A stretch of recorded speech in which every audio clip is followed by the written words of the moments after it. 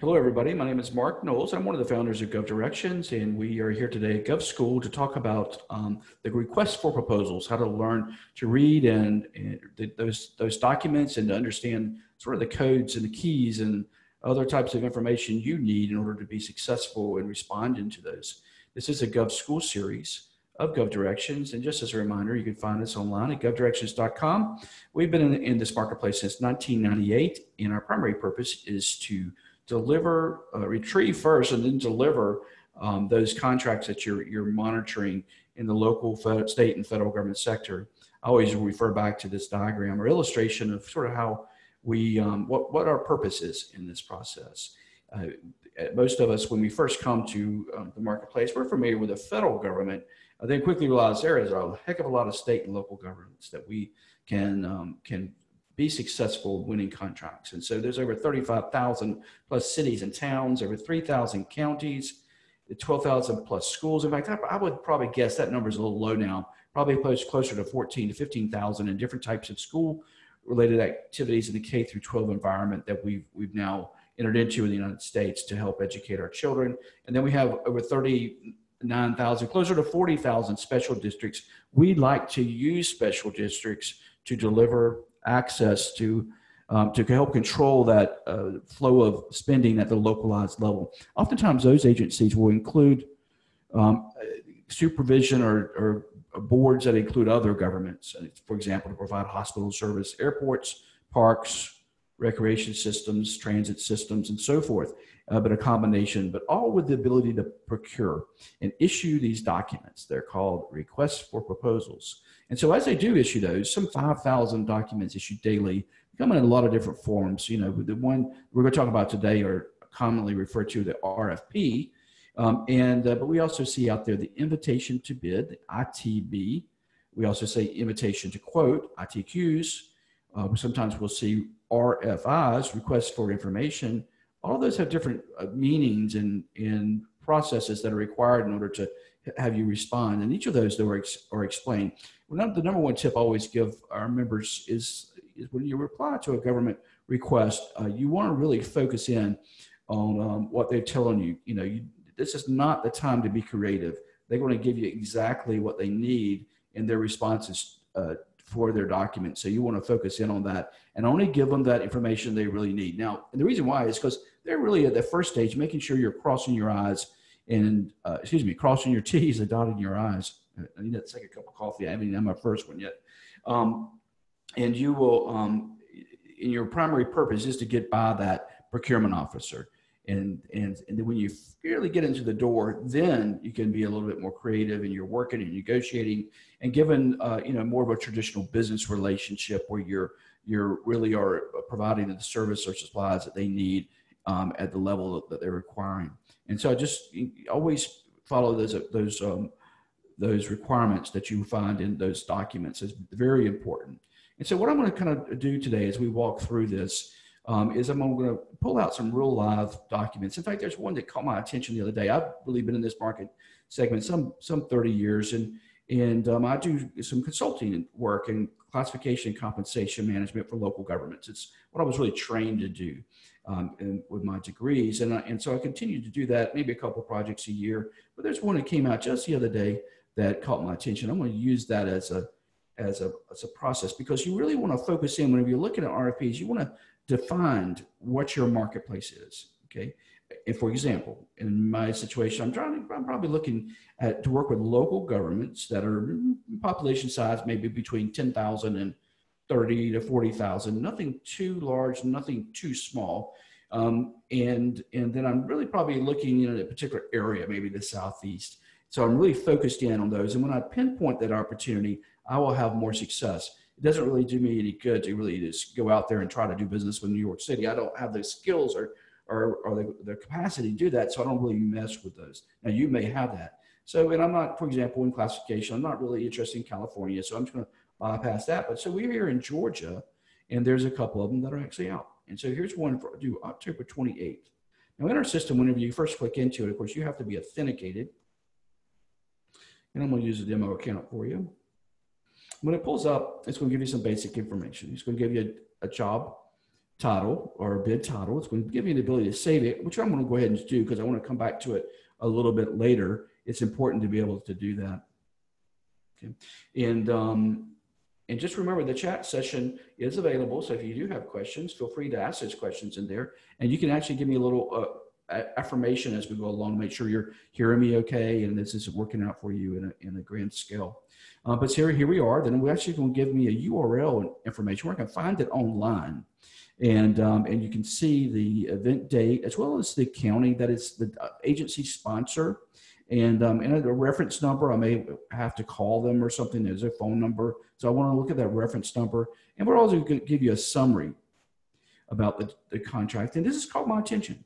This is something I'm interested in. I'm able to provide this service. And there's always a special notes. If we think there's something that you need to know in order to win that contract, we're going to tell you here. A lot of times they may be using a third-party service provider and want to explain to you how to bypass that. Okay. And then, maybe some of you may not be familiar with where Effingham County's at. I am. So, but let me look. It's very close to where I grew up. So that's another interesting part of the contract. So it's a place I really want to go to. And so I can scale out and look and see that Effingham is in Springfield and it's just outside Savannah. And look, I'm actually from right down here in Brunswick, Georgia. That's where we actually have another office too. So it's not home. I probably could get home and see some family members if I win that contract. Just another reason to go after it. And so it's caught my attention. I'm interested. And so what I want to do is click on there and go directly to that website in order to learn more about Effingham County and then to actually get in there and to see that particular listing. Now they will want me to register as a vendor or log into my account to gain some access. And so I might want to do that when I first come to it. But let me just make sure this is something I'm really interested in. So here's the listing. And this is one of the third-party providers. It's freely available. And they may want me to register. I don't have to register unless they really require it when I get in there. And then I don't want to be what we call bidwinked. And that is that, suggesting that you don't have to pay for access to public information when in fact it's not required. So I'm able to click on it. Look, there it is. So here's the document. And I haven't had to register yet. Haven't had to pay anything, although they've already suggested that I had to. Give me some details. It's here. Now, if you get here, there's some question you might have about technically, you can contact us. We'll try to help you. But at this point, if I've got a question about this RFP, I'm going to want to call Ms. Bruton. I assume that's how you say her name. And her email, there are emailer, but I'm not going to call anyone else. That's sort of the first rule. Okay, follow the instructions on how you respond to them. If I should call the county manager, who I might know, because I live in Georgia and I've been here for a while, that could disqualify me. Okay, so I don't want to do that. Okay, I want to make sure I'm following the instructions. They've got a real live RFP on the table, and so they're under specific rules that they have to follow. So I'm not going to contact the county commissioners. I'm not going to contact the finance director. If I have a question, I'm going to contact Allison. Okay, and so that's the first rule. We kind of read through it, and there's going to be a pre-bid meeting on 9:30. Does it? So this actually says no, not mandatory. Now the truth of the matter is, if I'm interested in this project, I want to probably show up for that pre-bid meeting. Okay, it's at 5 o'clock. Most of these are now online. They're moving toward this Zoom casting and so forth. So I'm going to show my interest. But when I do show my interest, I'm still going to follow the rules. If I have questions, she's probably going to tell me how to actually ask questions. But let's just kind of move through because I'm definitely interested now. And I'm going to learn a little bit more about this. So as I open that up, it will download onto my desktop. And so give me just a second. We're going through and we're learning this as we go along here. Got that here. Let's see my downloads here. I'm opening it and now I'm going to do additional screen share for you because it's downloaded in Acrobat. As you know, nowadays everything's pretty much in Adobe and you're able to download these very quick documents. Now, when I first started this, it literally, once I hear about it, was probably then I only got 5 or 6 days left to bid on it. Then they will have to snail mail it to me. And by the time I get it, it just isn't something I can respond to. And then as we moved into the fax age, they used to allow us to fax it around. And now it's right here at my fingertips. I'm so grateful that we've been able to do that. And so that's one reason why we have the ability to send you thousands and thousands of bids each and every day. And so here we go. I've got a remember that number there. That's how I'm going to refer to this particular proposal as I go along. And then it's going to be a document title with a document page. And so you start looking, when you start actually looking at the RFP, you come to a point where you see this traditional, more standard parts of that, okay? And the parts of an RFP that you will find is, let's just kind of, I've got a little slideshow. You typically see, I'm going to do one more switch for us, and I'm going to come back to the original document, but I've got a slideshow that you can find in our at GovSchool in our document database. And so here in this particular slide, there shows you the standard parts of any RFP. Okay, here's the statement of work, technical specifications, a schedule, a list of deliverables, contract terms and conditions, the format of proposal, the qualification and experience, cost breakdown and evaluation criteria. Now, just as a reminder, let's keep those mute statuses on. And if you don't have yours, just check real quick, make sure you're in a mute status. If you do have a question, ask the question by raising your hand, and that'll help me be able to control that, okay? So, these are the parts of an RFP. And, just as a reminder, if it's supposed to be hard, if it were easy, everyone would do it. Okay, this is from Tom Hanks. He's from a league of their own. So I always like to refer back to that. But you'll see these standard parts for any RFP. Once you see one, you'll see them all. And so as you get prepared to respond, before you even go out there and look, you might want to go ahead and really kind of get a statement, like a capability statement about who you are and about what you do and how you will respond to a typical contract. And you're going to have that stored somewhere. You're going to use that in a template. And then you're going to have your methodology of providing your services, the technical specifications. And then you're going to have a schedule already developed. Most of my work is done in a 4-month cycle. And I'm going to have that down where I know what I'm going to tell them. And it's going to be the same for every one of them. I'm going to have to modify my schedule to whatever this organization requests. And then the standard list of deliverables, my capabilities, what I'm able to do, I'm going to have it already set up. And I might grow that over time. So sometimes I do staffing analysis. Sometimes I do purely compensation study. Sometimes I may go in and do an organizational analysis. So each of those 3 areas of my specialty, I'll have a document, or maybe a paragraph or 2, that kind of explain how that works. And then I'm going to drop that in if this one is looking for also staffing experience or a deliverable for that. Okay, we're going to find that out in just a second. Contract terms and conditions. I'll always have a standard contract ready to go, and I will submit it in my RFP unless they have a contract already written. And most times in a request for proposal, they'll have that. And traditionally, you have to agree to that. So what you want to do is just to drop in that contract. If they don't have one, then go ahead and propose yours. And that sometimes will help you in your RFP response. And then they're going to give me a format. And I would venture to say that most of my RFPs I respond to have the exact same format, okay, and request. Because the truth of the matter is, procurement officers are trained by the same groups. In fact, I teach a course at the University of Georgia on the bidding and contracting, and that's what we do. I teach them how to write an RFP. So everyone who's in this business is taught the same way. So you're going to see that same thing over and over and over again. So once you do one, you just keep it, you store it, and you're able to respond to it. Qualifications and experience. I'm going to have that. You already have your Vita somewhere. You're going to be broken down. You're going to have it maybe in a paragraph format. In your experience, you're going to always keep it updated. And in this case here, what I'm going to try to do, since this is in South Georgia, I would probably go in and give them some experience of other counties around the area. In fact, I probably have worked in most counties in Georgia in 30 years. So this is my backyard, so that's to kind of be expected. So I can pull out some solid experience showing them that I know what I'm doing in this field. And then a cost breakdown, I'm going to kind of have in my back pocket a methodology for giving them a cost.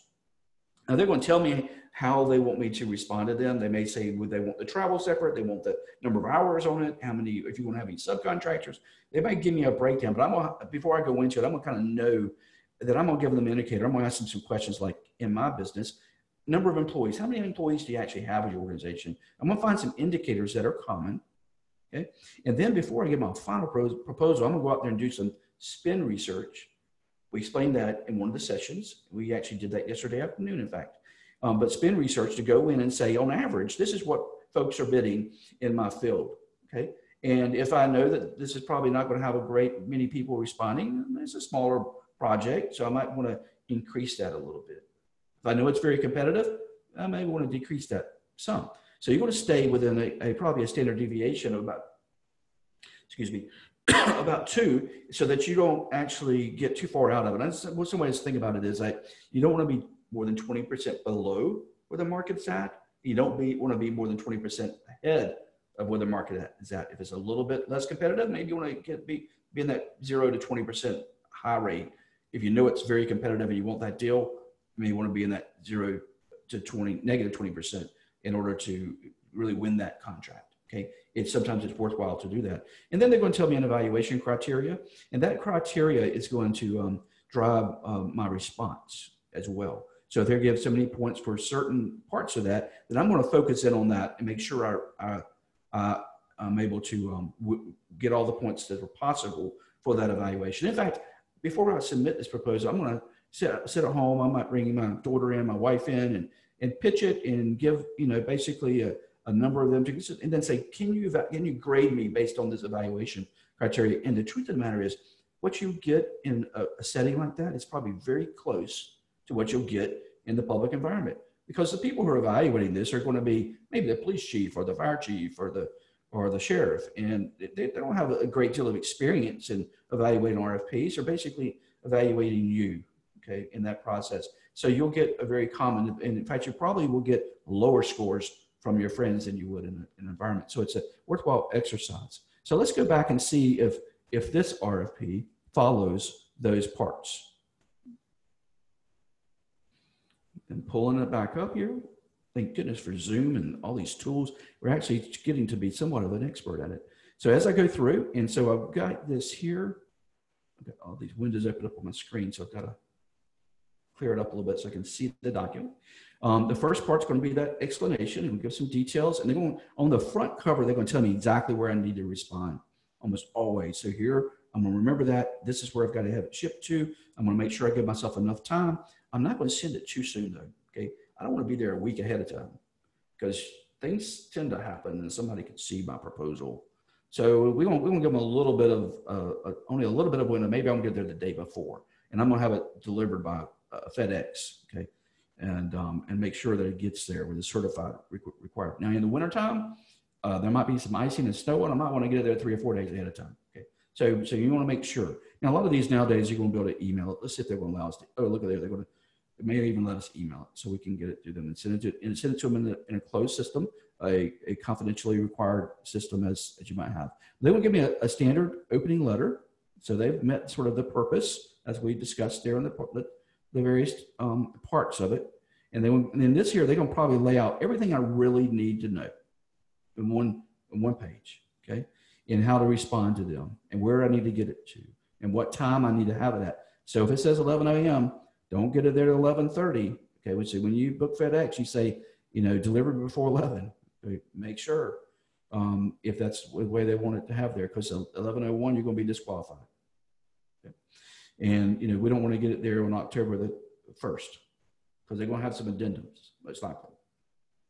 So maybe if I was responding to this, I'm going to get it there by October 27th, probably about 11 a.m. on October 27th. I'm going to make sure. And then if it's not delivered in time, I might be able to just drive that there and drop it off. Okay. And then they're also going to just always put that disclaimer. And if they don't like you, they may not hire you. Okay. Basically, it's very rarely that's used. Guys needed, when we saw the situation with COVID initially, we had a couple of contracts on the table, and those board of commissioners said, we're not quite sure what's happening right now. We're putting those contracts off. So they keep that there for that particular reason. But then they've all called back and said, yeah, we're doing it, but got back on track. And in this one, there is going to be a meeting, but it's not mandatory. But if you're interested in submitting a bid, these are the things you got to catch on. You have to tell this person before 5 p.m. on the September 30th. Okay, so they got to know before you actually submit the bid. You got to let them know you're going to. So watch for those little things that are sometimes will catch you.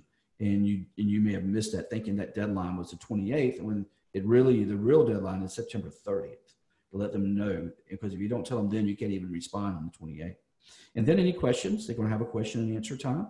what you're going to do is you're going to hold all your questions until, right before, and you're going to send them as they instruct you in the email. And then you wait, and then everybody's going to get the same answers back, and they'll have that document there in an addendum. And then most likely they're going to say in here somewhere that you've got to send it in the form of an addendum. There it is right there. They're going to tell you that you have to certify that you've read the addendum, and that means that you've done your extra. They've explained to you the differences that may occur from the RFP initially to when the actual questions are answered. Okay, so that's very important. I had a client really lose, I would think probably about $7 to $10 million deal because they failed to sign the addendum on the return document that they read an amendment to the contract because it was a requirement. Okay, you don't want to lose a contract based on something like that. So make sure. Now here they're going to give you a document checklist. This is actually an added feature. Not always there in RFP, so they're going to give you something that you can just check off because they want you to win this. Governments really want to do business with you, so they're going to make it easy that you've looked at everything, and then you looked over and they were reminding that you've done this. And not only that, they're going to require you to sign it and send it back. Now, you would think, if I forget this, it's not a big deal. It is a big deal. You've got to do exactly what they tell you to do. You've got to read through these. You've got to sign off on it. And then you just got to check off that you've done it. Okay. Even if you don't have sub-consultants, you still got to check off that you've read that information and that you've completed it. The document that says, I do not have sub-consultants. Okay. So you want to speak to those specifically. And they have those there. And then you're going to sign that and put it as a part of it. So then we step into the real parts of the RFP as we've instructed people over time. And so let's see how well this student has done. And you've got a purpose. Okay, it's a clear purpose. Clarity of language is very important when you respond to a request for proposal, and you need to have a clear purpose, okay? And your response as well. Okay, in fact, when I write proposals, what I do is in response, I would say the purpose of my response is to provide you the services that you're seeking as described here, and then use the language that they're using. Okay, build your response based on their expectations. Always do that. You'll have more success. And then they're going to tell you how to submit a proposal. They want it in a sealed, opaque package. So don't send it in a clear package. I think opaque means it's darker, so they can't see it inside. Somebody can help me with that definition there. But yeah, so they want it sealed, and so no one can see the contents. Okay, and they want it plainly marked on the outside. RFP number and title, date and time of submission, and company name. Now, maybe you put your name and return address or something. They don't want that. They want this specifically. So they're going to tell you what they want, and then you're going to have to respond. These are reasons for them to disqualify you. Okay? Don't give them a reason to that. You mail or deliver in sufficient time to ensure, okay, got to have it there. So it is going to be mailed. And then you can check, you've got to check on your own prior to the final submission to make sure there's no additional addendums. So once I've got this one saved and I know the date, then I'm going to check before I send my package off to make sure. And if they actually put something up there in the last day or so, they're going to give you a little bit more time. Still catch that. And if you might have to fax them another addendum and say, add this to my RFP, okay? Or they'll give you some instructions for that. And then the proposal is not received by the time and date will not be opened or considered. Okay, so that's one again, that's just qualifiers. You got to get it there with instructions. And then if you have an objection later on, they're going to go ahead and tell you ahead of time if you can object or not. If there's an error, they're going to explain to you, and they're also going to give you some standards for acceptance of vendors for contract award. Okay, and so basically here they're just going to say, more standard language. You're going to see this if you're in Georgia and you're responding to Georgia. You're going to see the same language in most of the RFPs, and these are parts that have just become are important to them to make sure they clarify. And always there's some sort of state legislative requirements that are dropping in, and you want to make sure that you meet that. Okay. And most of us do, but those are more standard. So don't let those parts scare you off or anything. These are standard contract languages within an RFP. They're just telling you that you won't have to agree to this before they can hire you. And then we jump into the schedule of activities and how they're going to make their decision. Okay. And they're going to tell you that the bidding contract is going to be sent to the Board of Commissioners. They don't know exactly when, but it's going to be pretty soon after that date. Okay. They're going to give some dates when they're there. But once you get it in, what I would start doing is I would start monitoring the agenda, and I'll show you how to do that for this particular agency. Before maybe about 2 weeks after that, and then I'm going to learn who's winning. If I haven't heard from them, then I'm going to learn who's winning that, and then I'm going to take that and understand why I didn't win. Okay, I'm going to use that in my research. But hopefully, I'm going to get a call probably within the week after, and then they were probably going to take the top 2-3 respondents, and then they're going to probably interview them. And that's when I'm going to say, yeah, I know what you requested in RFP, but I also have these other services that I can share with you or I can offer you, and this is what I think would add to your project. Okay, I'm going to be able to do what you expect, but I also have some other ideas for you. Okay, and then they're going to give you some general conditions. These are going to be more specific in Georgia. They'll be very common. If you're in Texas, you'll have those others. You can't do multiple proposals. There's no patent and so forth. And then they're also going to see if you award the contract, then they may actually be able to negotiate with you. But what they're going to say, you might be able to, even though you all have bid, we all responded in a way, we may still negotiate with the ones we select. Okay, and also they're always going to give that ability. You can't bind governments, and they will give you the contract terms. They'll tell you that ahead of time. And then insurance, always pay attention to the insurance provisions.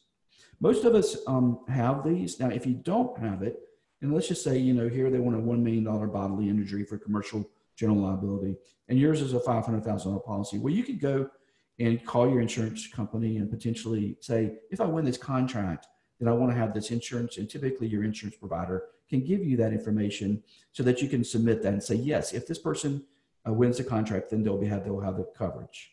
Okay? And I'll have it affected. But if you already have it, say, I already have it. If you don't have it, then you can say, I will have it. Okay? I wouldn't probably go and invest in it until I win the contract. Okay? But I'd say, yes, I'd be able to do all this. Okay? Now, if I really know I've got a great shot, and I have a good shot at this one, if I didn't have that insurance requirement, I might go ahead and say, I'm in business. I need to have that minimum level, because you're going to see that very common among organizations across the board. Okay? And they will talk about how they will be covered there. These is more the sort of the purpose of it still when we're looking at it and the contract. And this is really still more the actual contract. And then they would say they want it signed response. I had another customer, internally they did their RFP, sent it up to the executive for signature. The executive read it, didn't realize they needed a signature, sent it off, disqualified. Don't let that happen. Okay, pay attention to these minor details. Payment, they're going to tell you, everybody's asking, how am I going to get paid when I get this? Okay, and here they're always going to speak to that, but basically they're telling you that, yeah, we're not quite sure how we're going to pay you on this contract, because I'm going to tell them up front, probably in my proposal, that I want 30% at closing, and I want at the delivery of the main product, I want another 30%, and then the final day I'll have the remaining portion. There's going to be some sort of agreement. If they don't ask me for that, I'm going to wait until I get in the door and negotiate that with them. Okay, and that's part of the proposal back to them. Okay, but most of them in a consulting relationship, they're going to give you some money up front when they close with you, and then if it's a supplier product, typically whenever you deliver. Okay, and then the document here, how I sign it and move forward, and then I'm going to get into sort of the section 3, which basically describes the work product and what I have to, the deliverable, if you remember, what I have to do. Okay. Okay, so here we have the description and objectives.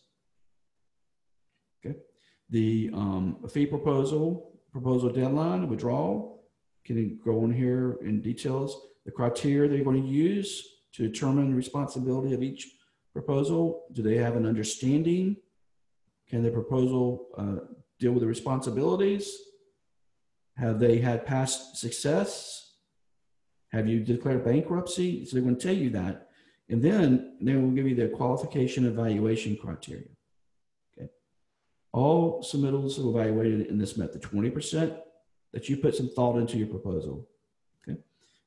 Related experience, 20%. Very important. Now, if I'm very new to government and I'm not really contracting just yet, I might have some private sector experience, or maybe I have experience working for someone else, then I would put that in there instead. Okay, drives, don't just leave that blank. That's such a big percentage. But if I have if I have a lot of experience, and I'm going to really focus in on those areas that are close to them or similar in size to them, there's some qualifier that I'm able to drive to them. Okay. Reference credentials and recommendations from past clients. So you're looking to 35% is going to be historical performance. Okay. Important. So I know that now. So if I'm brand new, I realize this is probably going to be a long shot because they're putting so much emphasis on past performance. Not that I'm not going to go for it, but that's a big, I just got to understand I may not win this one. Okay. And then the costs associated with developing, preparing, and presenting the study. Okay. And so that's the cost is only 25%. So 75% is other stuff, 25% cost. Okay. So if I do realize that I'm lower here, I may want to lower my price. Okay. But if I know I've got this locked in, then, and that's such a big percentage, I may want to raise my price a little bit. Okay. The ability of the firm and firm subcontractors to provide the services requested as you have financial stability. So, that's those right there, those 1, 2, or 40% is just sort of up in the air. Those are quality and thoughtfulness. What the heck does that mean? And then most of us have had financial stability, but who's going to determine that? So those sort of give me points right there. So I'm really looking and focusing in on these other parts, okay? Because I know I'm going to have a good quality proposal. And then they will be made by a selection committee. So this is where I'm going to practice my proposal, get it in front of some folks, and have them score me using these points. And then they'll probably score it very similar to what we have for others. And then the format of the response, they're going to tell me exactly how they want me to prepare it. And I'm going to follow that. So in section A, I'm going to have a section A of my response. I'm going to talk about agents. Section B, I'm going to talk about my statement of methods. Okay. Section C, my management synopsis. Section D, and so forth. Okay. My response back to them, I'm going to work it around. Most of this I'm going to have already somewhere. Remember, we're going to have some templates. But when I organize my response to them, I'm going to have A through G in a little folder that I'm going to ship to them. Okay. And then the cost, they want you actually, they may ask you to put the cost in a separate area or something. Make sure you watch that. Sometimes they want it in a separate folder and they don't open that until they look at everything else. Okay. So make sure you pay attention to that. And then if there's any special conditions. Now, most of these, I'm just going to browse through them real quick because those are going to be somewhat standard in how to terminate contracts, so forth. I'm not going to let it scare me away. This is standard language, but I'm going to be aware of it and read it, but most of us can live with that. And then I'm going to look at the scope and classification. Here's the scope of work and how. And so in my methodology, I'm going to talk about the scope that they outline. Once again, it's probably in a paragraph form. So in my response, I'm going to say, my objective will be to help the county attract and retain qualified employees. And this is how I will do it. I will ensure positions performing similar work. This is how I will do it, and so forth. But I'm going to frame my response so that that person who's checking me off to begin with is literally just checking off that I've done everything that they've asked for. Okay. And in this case here, I'm not going to add 7, 8, 9, 10. Okay. It doesn't all, if they're not asking for staffing analysis, I'm not going to volunteer it. It doesn't do me any good. It's going to hurt my proposal. I'm going to focus on what they're asking for. Scope of services. Once again, they're going to list them. I'm going to say in my response to them, here's what I'm going to provide for you. 1, 2, 3, 4, 5. Okay. Tell them how. And then they're going to tell you about how many meetings. This is going to be part of my pricing structure. So that I'm going to have to go on site. It looks like 3 times without really going into the details. But I would be able to meet those. And most of this nowadays can be done in any way I need to. The study itself will give me some instructions. And in your business, they'll tell you exactly what they need to do. Love this line right here, straightforward, easily understood. Okay. So they won't, simple is as simple does. Okay? And so they're telling me the details. That's going to be part of my response always. Okay. And then my fee proposal. And then here they're going to help me in every industry. We're going to go in there and they're going to tell me. So some of these might be by hour. Some of these might be fixed fees. Some of these might be mileage and so forth. In your industry, it'll make sense to you. Okay. And if it doesn't make sense, then you reach out to them, but it should make sense to you. This one here is sure it makes perfect sense to me. I'm going to be able to give them a response.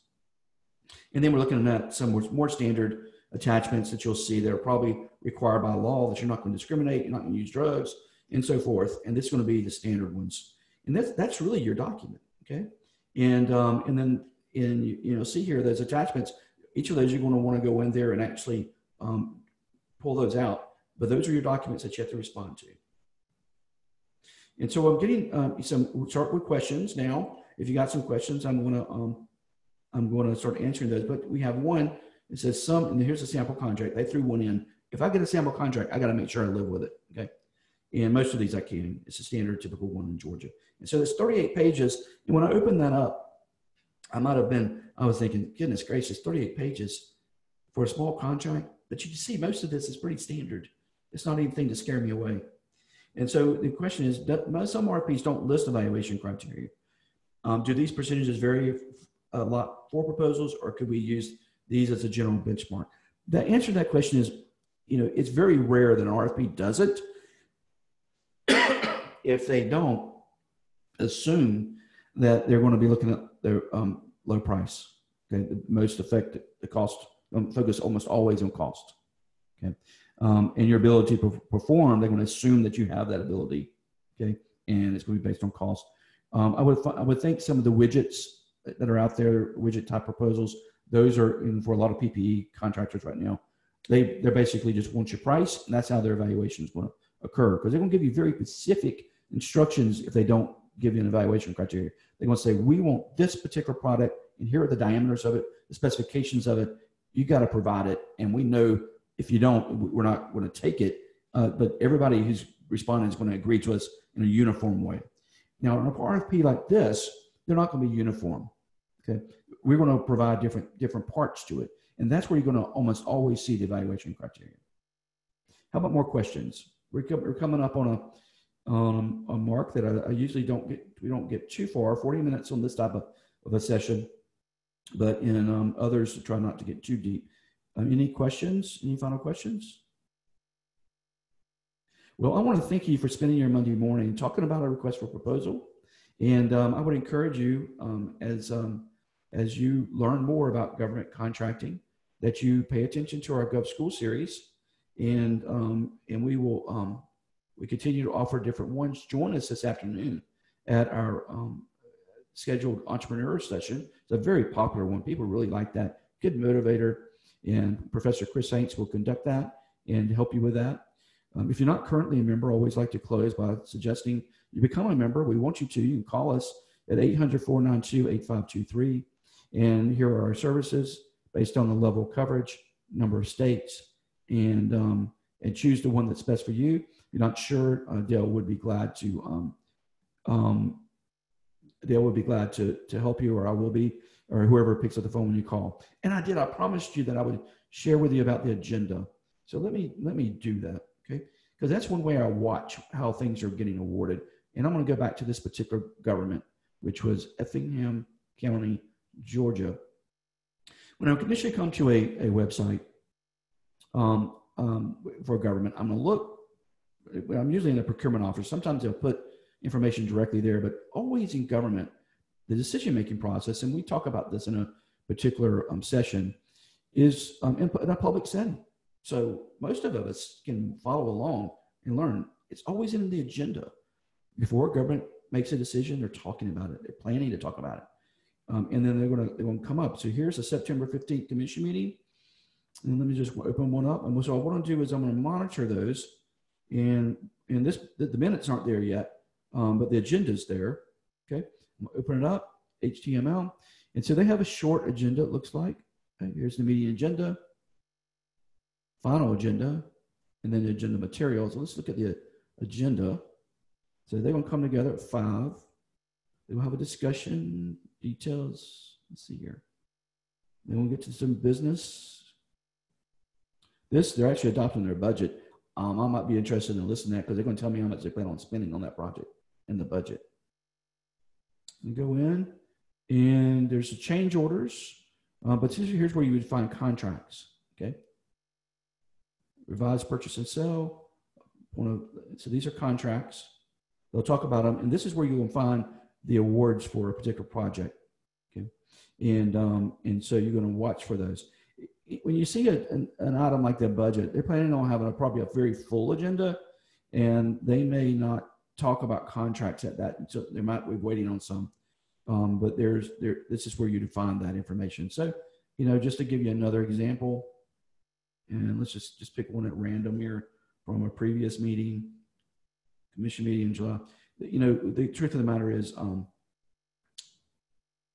see, the COVID's caused a lot of our public meetings to have a little bit of an issue, but in a more traditional sense here, they'll tell you who's there, and they'll talk about the minutes, the correspondence in detail. And most of this is in the consent agenda. And so here they want to tell some details as well. So if there's a contract approval, let me see if I can find one here. Here's a contract here, okay? So they'll tell you the details. 5 bids were received. They gave it to McLennan Enterprise. The low bidder was this amount, okay? And they've approved the recommendation of the award, and it went forward. Now, what I could do in my spin research, okay, go back to that. Let me see here if I can just do a back key. I might want to go to that date. Let's see here. That was July 21st. What I would do is I would go to the July 21st meeting and look at the download, the packet. Okay. And in the packet, what you're going to find is the responses to those RFPs, most likely. Okay. Or at least the winning response. And I'm going to use that. There's the fire protection they talked about. And this is going to be a large document, so I have to do a little bit of research. A water agreement. Let's see, I forget what that title was. I might could just do a random keyword search too, okay? But there's the aging contract. Let's see. So they're going to talk about all the details, funding budgets, details there. And this is where we're going to find really the good stuff, okay? So, as I showed you earlier, that one slide, sometimes it looks like hard work, but it pays off, okay, when you do that. So I want to thank you for coming today. I'm going to check in one last, see if there's one more questions or not. I'm getting some questions. So I'll stay here as long as you ask questions. Let me look and see.